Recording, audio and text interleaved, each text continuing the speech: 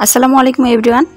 গত রাতে অনেক বেশি ঝড় বৃষ্টি হয়েছিল আমাদের এখানে। তো এই হচ্ছে ব্যালকনির অবস্থা। পানিতে তো একদম উঁচু হয়েছিল, এখন পানিটা চলে গেছে কিন্তু মাটি মাটি হয়ে আছে। এই ব্যালকনিটা আমি মূলত কাপড় শুকানোর জন্য ব্যবহার করি। তো এই হচ্ছে ব্যালকনির অবস্থা। এখন তো এটাকে ক্লিন করতে হবে। বাকি সব সকালের যে কাজ, থালা বাসন ধোয়া, ঘর পরিষ্কার করা, এগুলো করে ফেলেছি। জাস্ট এই ব্যালকনিটা আছে, আর ওই ব্যালকনিটাও আমি ক্লিন করে ফেলেছি। এখানে আস্তে আস্তে একটু দেরি হয়ে গেল। তো এখন এটা ক্লিন করব, তারপর বাচ্চাদের হচ্ছে গোসল টোসল করিয়ে তারপর হচ্ছে আমিও গোসল করে নামাজ পড়ে ওদেরকে খাইয়ে ঘুম পাড়িয়ে দিব। আর তারপরে চলে যাব আজকে রান্নায়, কারণ আজকে একটু তাড়াতাড়ি রান্না করতে হবে। আজকে হচ্ছে গেস্ট আসবে আমাদের বাসায়, ইফতারের জন্য আয়োজন করেছি আমরা ছোট্ট করে আর কি। তো আপনাদের ভাইয়ার অফিসের কিছু কলিগ আসবে, 5-6 জন। আর বাসায় হচ্ছে আমরা যে বাসায় থাকি, তো এনাদের কয়েকজনকে দিব। এই জন্যই হচ্ছে আজকে একটু অন্য কাজ কম করব, রেস্টও নিব না। আজকে হচ্ছে রান্নার পার্টটা আগে করব। তো আমি প্রথমে যেটা করেছি, একটু সকাল সকালই পায়েসটা রান্না করে ফেলেছি আর মাংস রান্না করে ফেলেছি। এখন হচ্ছে পোলাওটা বসিয়েছি। তো আস্তে আস্তে সব কিছু না করলে আসলে একা হাতে করা অনেক বেশি টাফ হয়ে যায়। তার উপর রান্নার সাথে সাথে কিন্তু বাচ্চাদেরকেও দেখতে হয়। তো আমি হচ্ছে চালটা বসিয়ে দিয়ে একটু ভাজাভাজি করছি পোলাওর চালটা। আর একদম সাদা পোলাও রান্না করব আমি। দেখতে পাচ্ছেন একদম কিন্তু সাদা ঝকঝক করছে। তো এই পোলাওটা দেখতে অনেক বেশি সুন্দর লাগে। এটা রান্নার টিপস হচ্ছে আপনারা জিরে গুঁড়ো বা জিরে বাটা এগুলো কিছু দিবেন না, তাহলেই দেখবেন শুধু রসুন আর আদা বাটাটা দিয়ে রান্না করবেন, তাহলে দেখবেন এরকম একটা ঝকঝকে সাদা কালার আসবে আর দেখতে অনেক বেশি ভালো লাগবে। তো আমার এটা পানিটাও প্রায় শুকিয়ে এসেছে। এখন একটু ঢাকনা দিয়ে তারপরে আগুনের ফ্লেমটা একটু কমিয়ে দিয়ে এটাকে ফুটতে দিব জাস্ট, তাহলে হয়ে যাবে। আর আজকে একটু যেহেতু অনেক বেশি আয়োজন করছি, মূলত আমরা তো 2-3 জনই ইফতার করি, আমি, আদিল আর আদিলের আব্বু। তো আজকে যেহেতু মানুষ বেশি আসছে, সেই জন্য আইটেমও একটু বেশি আর কিছু বাইরে থেকেও আনা হবে।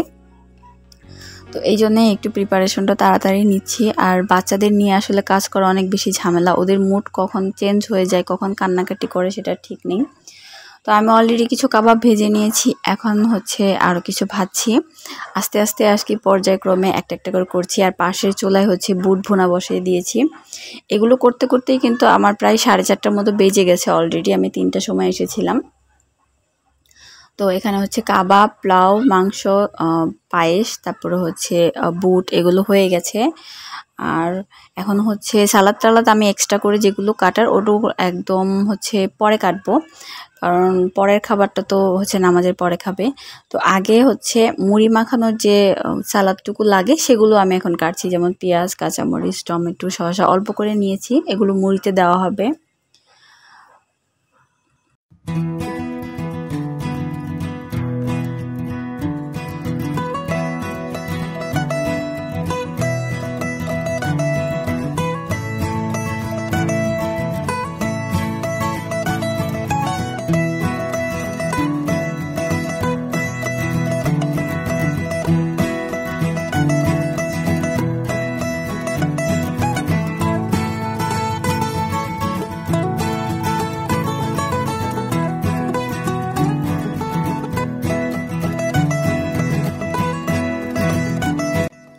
এখন একটু ভালো করে পানি দিয়ে ক্লিন করে নিচ্ছি।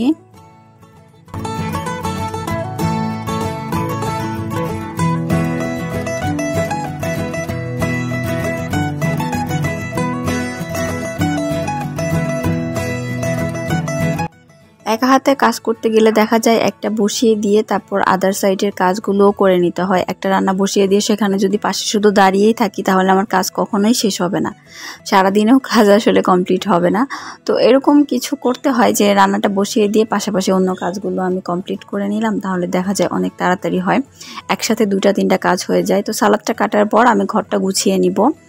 যেহেতু বাচ্চারা এলোমেলো করতেই থাকে, তারপরও দেখা যাবে যে কমপ্লিট হবে না, কারণ আমি একবার গুছিয়ে রেখে আসবো, ওরা আবার সেম করবে। তারপরেও তো পরিষ্কার করতে হবে। এমনি তো ঘর মোছা পরিষ্কার করা এমনি কমপ্লিট, বাদ বাকি হচ্ছে যতটুকু আছে সেগুলো হচ্ছে গুছিয়ে নিব। তো এখন সালাদটা এটা কমপ্লিট করে নিচ্ছি।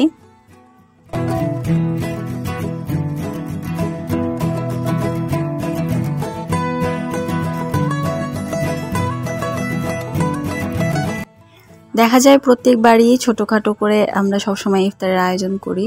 তো এবার যখন আয়োজন করতে গেলাম তখন হচ্ছে আমরা যে পুরাতন বাসায় ছিলাম সেই ভাবিদের কথা মনে পড়ছিল। আমরা তো সবসময় ইফতার শেয়ার করতাম, একদিন আমি দিতাম, হয়তো বা তারা দিত একদিন। তো এইভাবে করে সবার সাথেই আর কি ইফতার শেয়ার করা হতো। তো এবার তো আর ওদের কাছে নেই, এবার আরেক জায়গায় চলে এসেছি। তারপরে অন্যান্য ভাবিদের সাথে সম্পর্ক হয়েছে, তো এবার এদেরকে দিব, কিন্তু ওদের কথা কিন্তু কখনোই আমি ভুলবো না। আল্লাহ তাআলা সবাইকে ভালো রাখুক, সুস্থ রাখুক। আর যেহেতু ঈদে এবার হচ্ছে এখানে থাকারই প্ল্যান, আপনাদের ভাইয়ার ডিউটি আছে, তো হয়তো বা ঈদের সময় বেড়াতে যেতে পারি, দেখা যাক আল্লাহ কি করে। আর এই যে সালাদ আমার কাটা শেষ।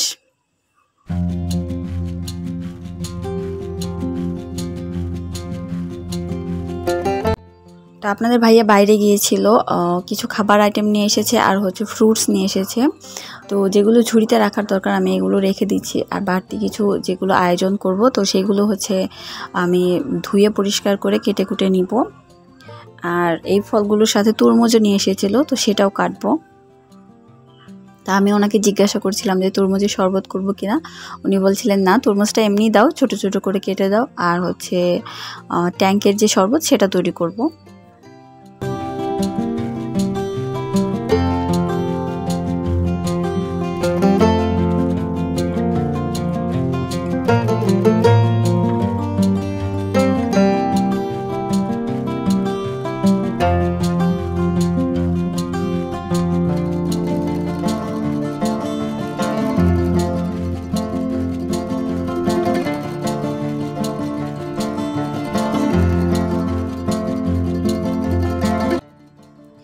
একটা ঝুড়িতে হচ্ছিল না, এই জন্য আমি আরেকটা ঝুড়ি নিয়ে আসলাম, দুইটাতে ডিভাইড করে রাখছি।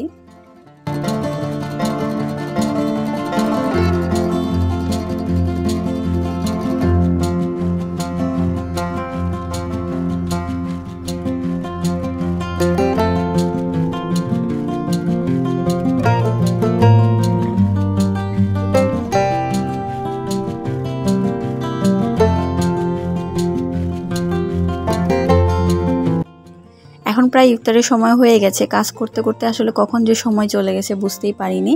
এখন আমি একটু সার্ভ করে নিচ্ছি সব কিছু। আর আনফরচুনেটলি যেটা হয়েছিল, আমি হচ্ছে কারেন্ট চলে গিয়েছিল, আর আমি যেই রুমে খাবারের আয়োজনটা করেছি তো ওনারা আমাদের যে জেনারেটর লাইন আছে ওই রুমেই নেওয়া হয়েছিল, তো ওই রুমে ইফতারের আয়োজনটা করেছি। আর হচ্ছে ওনারা এসে ডাইরেক্ট ওই রুমেই বসেছে, যার কারণে আমি যে সাজিয়ে গুছিয়ে সুন্দর করে ইফতারটা ডেকোরেশন করে বসিয়েছিলাম, তো সেটা আর ভিডিও বা ছবি সেটাও একটাও করতে পারিনি, কারণ সবগুলোই তো আপনাদের ভাইয়ার কলিগ এসেছিল। তো ছেলে মানুষ যেহেতু, ওনাদের সামনে গিয়ে ক্যামেরা নিয়ে ছবি তোলা ভিডিও করা আমার কাছে খুব আনইজি মনে হয়েছে। তো খারাপও লাগছিল যে আনফরচুনেটলি এত সুন্দর করে ডেকোরেশন করলাম, সব কিছু আয়োজন করলাম, ছবি বা ভিডিও কিছুই করতে পারিনি।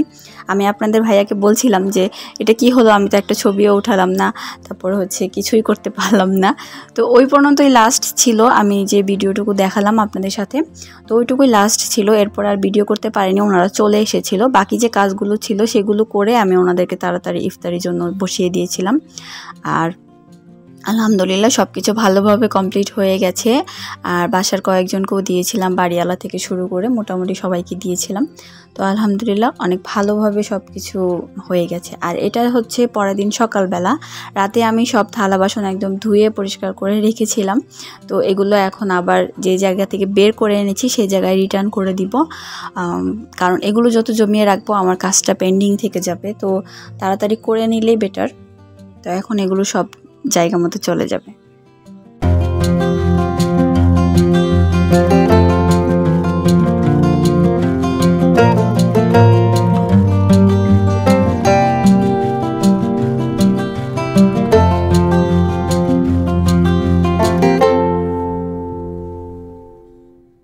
আর বাসায় মেহমান আসলে আমার কাছে খুব ভালো লাগে সাথে সাথে কথা বলতে বা খাবার দিতে বা হচ্ছে বিভিন্ন আইটেম তৈরি করতে, এগুলো আমার অনেক বেশি পছন্দের কাজ। তো আলহামদুলিল্লাহ সব কিছু ঠিকভাবে হয়ে গেছিলো।